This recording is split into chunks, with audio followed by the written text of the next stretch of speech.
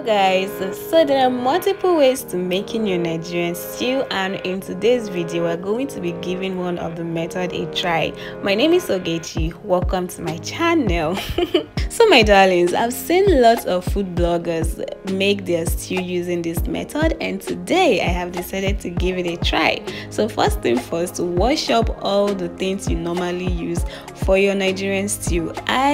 I'm using tomatoes, horseradish bonnet, some garlic, ginger, bell pepper, and some onions. All has been washed and prepped. Now dash everything into the baking pan, drizzle some oil and put that in the oven. Allow the oven to do its magic. Okay, bake it as long as you're comfortable with baking. I think I baked mine for too long. You can see it's looking too brown, but that will not stop us from making this stew. Okay, now pop in the blender and blend everything. Okay, so guys, after blending, this is what mine is looking like. As you can see, I overbaked mine. Don't make the same mistake on yours, okay?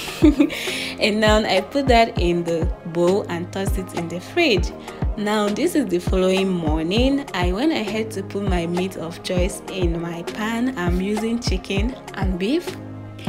Season with some onions and your favorite seasonings and herbs. I used seasoning cube, salt, thyme, curry powder, some rosemary, and some ginger and garlic. I put everything in the meat and I went ahead to stir this thoroughly. Okay guys, don't miss the step. Go ahead to mix everything, making sure that all the seasonings are evenly distributed on the meat. Okay,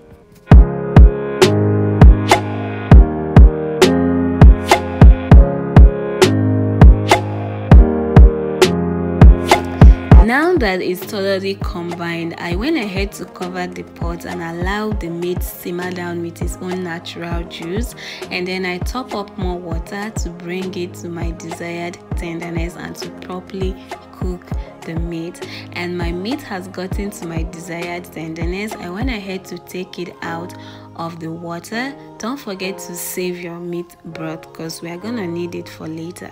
Now guys, this is our meat straining out its water. You can bake your meat, grill it or fry it, or you can just use it as it is without doing anything to it.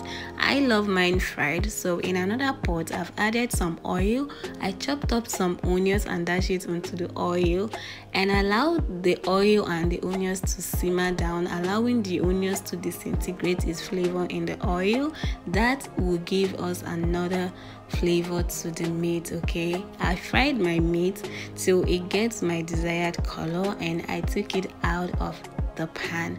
Now guys, in another pan, I strained out the oil from frying my meat. Now guys, you don't want to miss this step because it's going to add an in-depth flavor to your stew. Okay, and once that simmered down again, I added more ginger and garlic because, well, why not?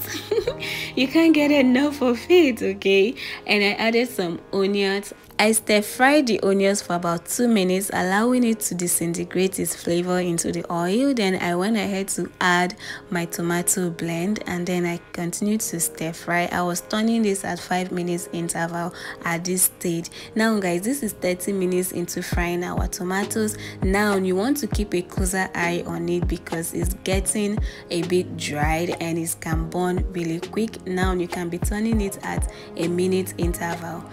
Guys, this is about 45 minutes into frying these tomatoes and I can see that it's ready. So once the oil starts separating from the rest of the paste, you know that your tomatoes is ready. I went ahead to add my meat broth, okay, and I added my meat back into the pan and I gave them a good stir. Now taste and adjust your seasonings if needed. Depending on how thick you like your stew, you can go ahead to top up more water, stir again, cover the pot and allow that to simmer down for 5 more minutes, and your baking method of making Nigerian stew is ready. So tell me on the comment section if you have made your Nigerian stew using this method, and if you haven't, are you gonna give this method a try?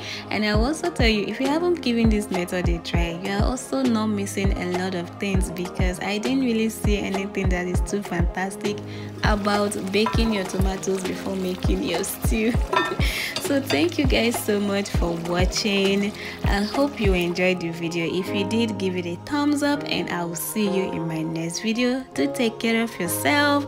Bye guys.